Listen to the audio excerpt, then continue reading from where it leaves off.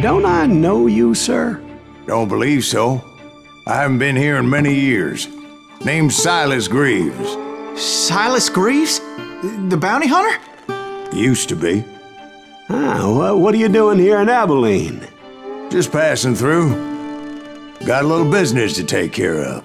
Well, sir, it would be an honor if you would allow me to buy you a beer.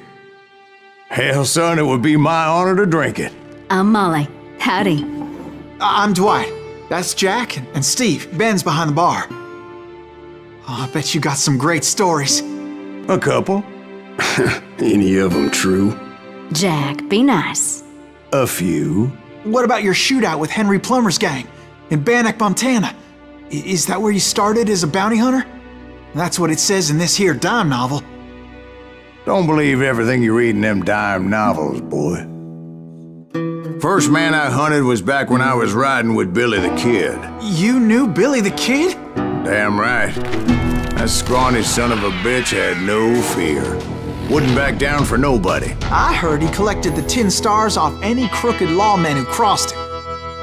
It was a war, boy. The Lincoln County War. And Billy promised his regulators would take the life of every bastard who helped bushwhack John Tunstall. Kid had a big chip on his shoulder and a hair-trigger temper. Made him dangerous as hell.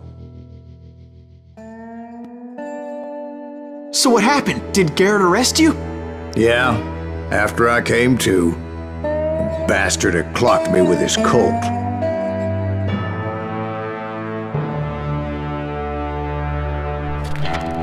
And the kid surrendered? When he realized there was no getting out of there alive. So they locked you up in Lincoln? Indeed they did. Sentenced me to hang right along with the kid. So where'd you go after Lincoln? Mexico. Until I realized nobody was looking for me. I ended up taking a job at the Rurales. The Mexican Rurales? I was hired to help them track down the cowboys. The most vicious outlaw gang in Cochise County? Curly Bill Brocius? Johnny Ringo? Led by old man Clanton himself. They must have paid you a pretty penny to take them hombres on. Not really. But truth be told, I had my own reasons for going after those boys. I was paid a healthy bounty for Ringo and Curly Bill, and realized there was real money to be made. That's why I went after Henry Plummer.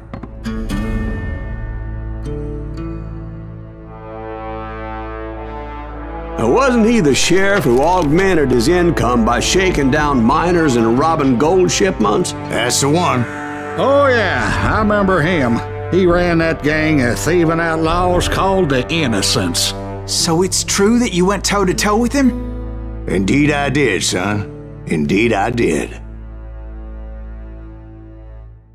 So, did you finally go after that Bob feller? Well, I heard word he was in Kansas with John Wesley Hardin, so that's where I went.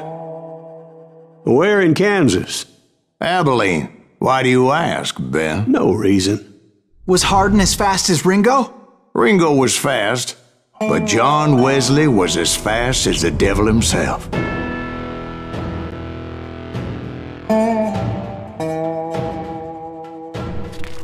Hell, he killed his first man at 15. From that day forward, he had a price on his head and wouldn't back down for nobody, not even Wild Bill Hickok himself.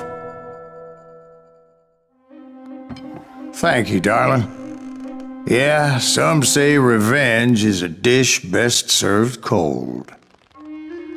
So whatever happened to that Bob guy you were after? Personally, I'd like to hear some of your other adventures. Like, I don't know, did you ever go toe-to-toe with a red man?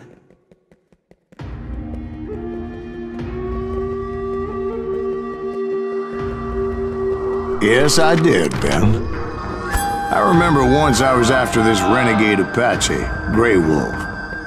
Strangely enough, revenge was also his primary motivation.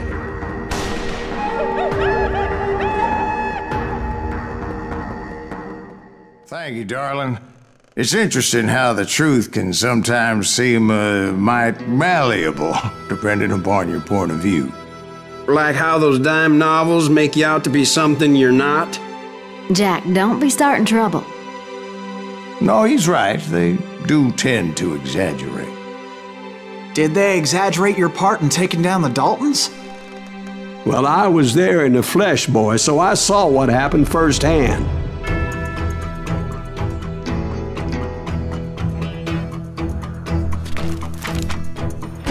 Those Daltons were lawmen once, before they all went bad, robbing banks and trains clear across the territory. Until Coffeeville, of course. I was one of the citizens who took up arms that day. Fighting on the side of the riot? I did my best, sir. We all did. My own brothers died tragically as well, truth be told.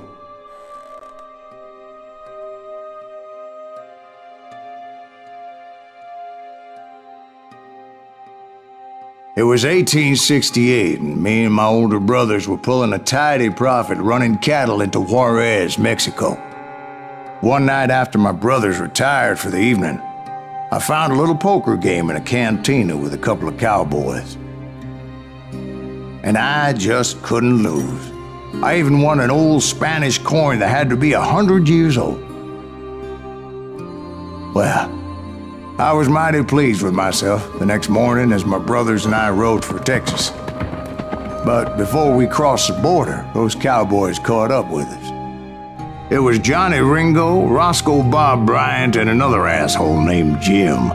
They wanted their money back and everything else we had, including our lives, as those boys didn't want us coming for them later. Bob put that old Spanish coin in my mouth and said, "I won't have it said that I left you with nothing, boy." Well, those horses bolted, and there we hung as those bastards rode away. The branch finally snapped under the weight of the three of us, but being my older brothers were bigger and heavier, they were already dead. And right then I swore to myself that I would avenge them. Ringo you know about, but Bob eluded me, until I heard he was riding with the Wild Bunch.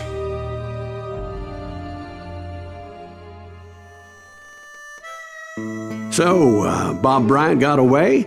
I knew I'd never find him in South America. What about the other killer? Yeah, you kinda glossed over that one. Well, I found Jim not long after my showdown with Ringo.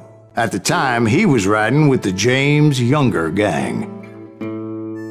Did I neglect to mention that?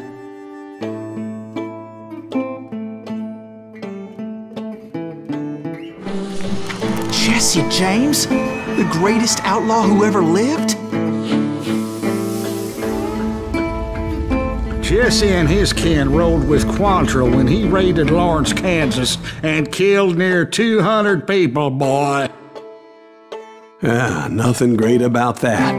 And from there, him and his brother went on to rob banks and trains from Kansas to Missouri. Which is why there was such a rich bounty on their heads. 40 grand for both of them, dead or alive. That's one hell of a payday. Well, I don't know about you boys, but I'm pretty beat. Well, it's too damn bad you never found that Bob character. Seems a shame he never had to pay.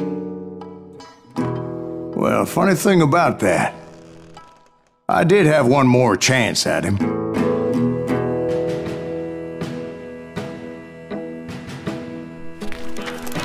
Six months ago, I heard that Butch and Sundance were back in the States and had gathered up some of their old gang.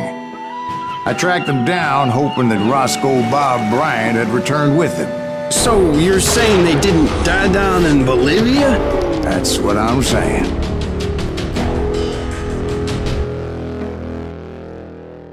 Butch Cassidy and the Sundance Kid were killed by the Bolivian army. Everybody knows that. That's the legend, but it ain't the truth. So, you never found Bob? There is no Bob. This old sumbitch ain't even Silas Greaves. Sir, is that true? Have you been pulling our legs this whole time? Well, not the whole time. Oh man, I think you've worn out your welcome here. Maybe you're right, Jack. Maybe it's time to pay. You see, Ben, or should I say Bob, your past always catches up with you. I was a different man back then, crazy. Drinking, I've changed my ways, I swear to you. If I could turn back the clock, But you can't, Bob. Why'd you toy with me like that? Telling those tales, knowing all along. Why not just lay your cards on the table? Wanted to suss you out, Bob. See what kind of man you turned out to be. Maybe prod you into drawing on me. See, all those years on your trail turned me into a killer. Can't even remember who I was before you tried to murder me.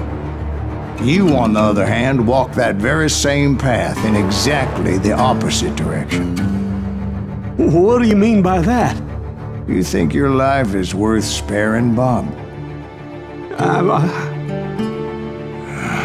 Boy, what's your name again? It's Eisenhower, sir. Dwight Eisenhower. What do you plan to do with your life, Dwight Eisenhower? Tomorrow I'll be leaving for West Point, sir. So, you want to be a soldier? Well, then do it right, son. Don't tear down the world out of anger and spite like I did. You build it up. You do something decent with your life, you hear me? Sir? Yes, sir.